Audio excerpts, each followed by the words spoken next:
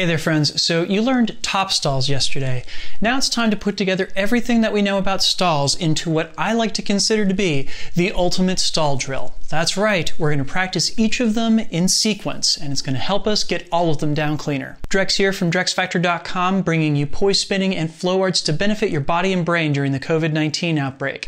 And today, I am giving you my very favorite drill for poi in general, and more specifically with stalls. Before we dive in, I just want to give a quick shout out to the friends of the channel. Big thanks to Dark Monk, Flow Toys, Pyroterra Light Toys, LMF Props, Spinballs, and Ultrapoi for helping to make the videos on this channel possible. You can learn more about all of these amazing companies and the work that they're doing to support flow artists like yourself by checking out the links that I've got down in the description of this video. Ooh doggy, so those top stalls yesterday, right? Yeah, so we're going to use those today. We're going to use them a lot, because I want you to get down all of your stalls and feel super comfortable with them. So for years and years and years as I was spinning poi and working on my stalls and everything, I had kind of a problem. My mind is very methodical, it's very mathematical, and I really wanted a way to practice my stalls in such a way that it was going to break them out into something that was going to be very intuitive and repeatable and easy to kind of apply in ways that were going to help me become comfortable with all of my stalls over time. And it took a while for that to happen, but then I finally cracked the code on it a couple years ago, and I would love to share this exercise with you. So like, I know we could just as easily say, okay, I'm gonna do 10 down stalls and 10 up stalls, so on and so forth and everything, and there's some utility to that, but I also love doing this in such a way where it helps you see the uniting characteristics behind all of the stalls and mixes them up in such a way that you get a new challenge every time you do one. So before we do anything with the poi, I have a little sequence of words that I want you to memorize. That sequence is bottom, bottom, down, up, top, top, up, down.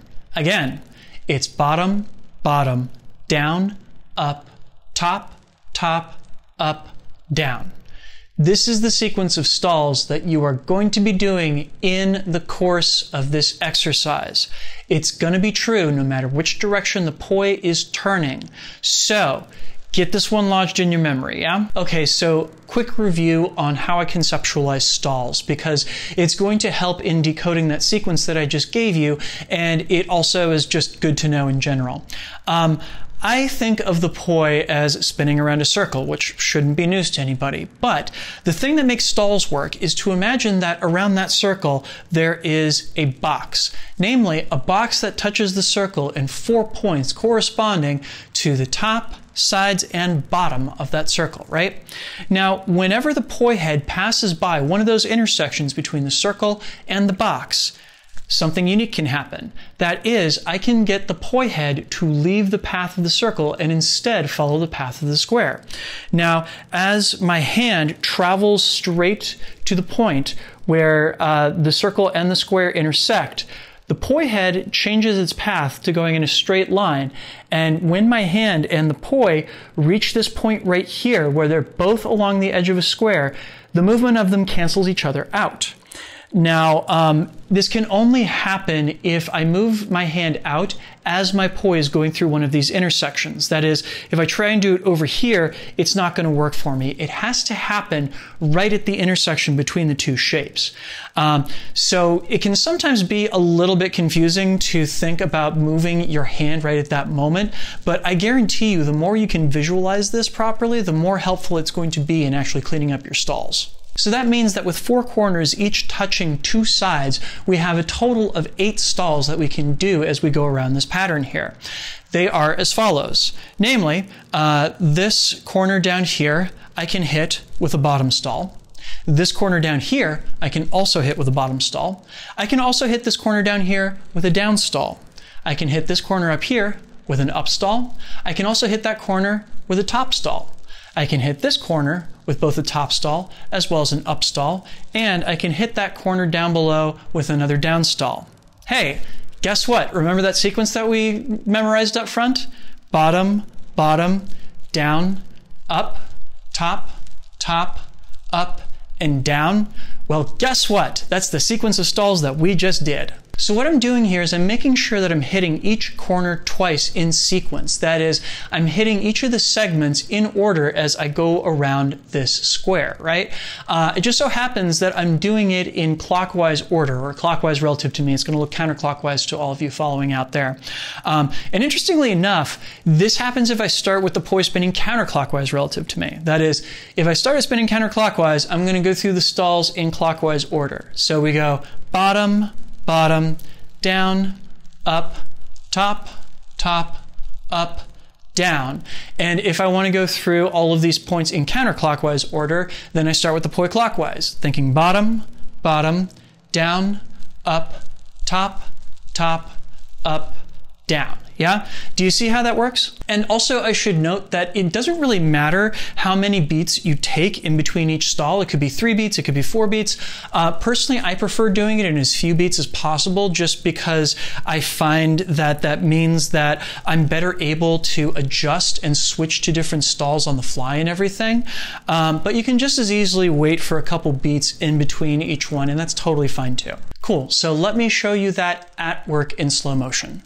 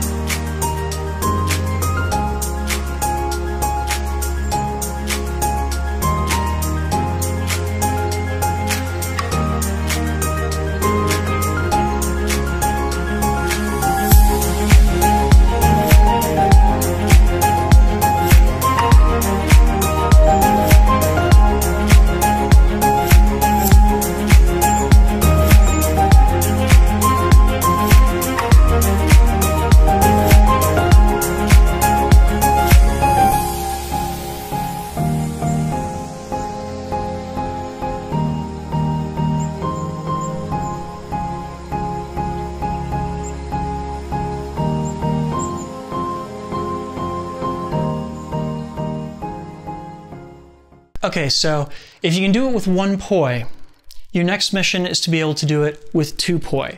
I'm going to try and make this easy on you to start off with and just having the poi spin in together same, yeah?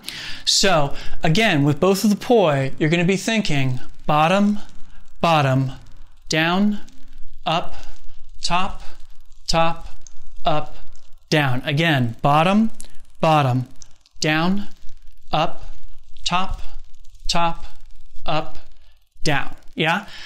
It's the exact same exercise. I'm just doing it with both poi at the same time. And those of you who are eagle-eyed and remember my discussion about anti-spin flowers and the different timing and directions and everything will note that this is another one of those examples where we can use spinning in together same to essentially double a figure, make it look like there are 2 copies of it standing right next to each other, right? This is probably the easiest way to do this exercise with both hands, if for no other reason than they're both executing the exact same thing at the exact same time, and you don't really have to worry about kind of keeping them separate or having them do different stalls at the same time, which you do in literally every other timing and direction combination. So this is a good place to start. And seriously, drill the hell out of this. It is going to make each and every one of these stalls feel so much more comfortable over time. And just to put it out there, if you are in a place where the top stalls are really just not happening for you, there is an alternative version of this drill that you can do that doesn't include the top stalls. And that just involves going bottom, bottom, down, up, up, down. Yeah, we're just completely skipping the line along the top, and in that way you don't have to deal with it and you still get to drill all the other stalls. So of course, because we can do this in together same, it means that we can also do it in together opposite, split time opposite, and split time same direction. I think that I'm throwing enough at you today, so if you are that eager person that wants to dive into all of them, I have additional video available as extras on my Patreon that goes through each and every one of these. So you can go check that out by signing up for my Patreon. It's available at any reward level and everything. So yeah, if you are that ambitious person, have at it. Cool. So I know that this drill can be a lot, but seriously, if you do this every day, if you do 10 of them every day, that is, you get around clockwise 10 times, you get around counterclockwise 10 times, in no time at all, you're going to see your stalls become so much more precise, so much more clean, and quite frankly, so much more confident. So I had a person ask me the other day if there were any poi drills I could recommend for beginners, and honestly, this is it. This, I think, is probably the single most important poi drill I have ever come up with in my time as a poi spinner. So, if you're looking for something that's going to make a huge difference, this is the one. Awesome. Thank you so much for watching. I would love to see you all out there working on this. Please post video to Instagram or Facebook and tag me. I am DrexFactor on Instagram and DrexFactorPoi on Facebook. I will offer feedback when I can, but otherwise I will be happy to check out your work. And if you want me to repost your video to my stories, post it to your stories and make sure to tag me, yeah? And if you are feeling ambitious and want to get a leg up, I highly recommend checking out my Beyond the Basics course on my learning site at learn.drexfactor.com. It's available for a limited time for 50% off using the promo code COVID-19, because I know a lot of y'all out there are working on learning poi during the quarantine, and I want to be able to help you doing it and everything. These tutorials are a part of that. Please make sure to like, share, comment, and subscribe. All of these things help more people find my videos, and doing so means that we wind up with more poi spinners in the long run, and I am down for that, and I hope that you are too. So if you are enjoying this project, that is me uploading a video every weekday during the COVID-19 quarantine, please consider signing up to support the work that I do over on Patreon, like all of these nice folks did. Patreon has been kind of a godsend for me during this whole crisis. I was really expecting for the past 3 months to be a very dark time for me financially, and thanks to the people that have been signing up to support my work on Patreon, it has instead been a time of creative abundance and me getting to try out a lot of really fun new things, and I really appreciate that. So if you have the means to support this project, and I totally understand if you don't, but if you do, please consider signing up over at patreon.com/DrexFactorPoi. You get early access to all of my content as well as a say in what topics I pursue in the future, plus which I post some behind the scenes stuff and extra stuff every once in a while, so you should check that out. Awesome. So those of you who are eagle-eyed may be realizing that all of the stall drills that we played with today were with the poi going around in in-spin. For every in-spin, there is an anti-spin. So we're going to learn this same drill in anti-spin tomorrow. Again, because it's important, and also because it actually took me a couple years to figure out how to transpose this exercise into anti-spin. And when I did, the clouds parted and the angels sung for me. That only happened last year, so I can't wait to share that one with you all.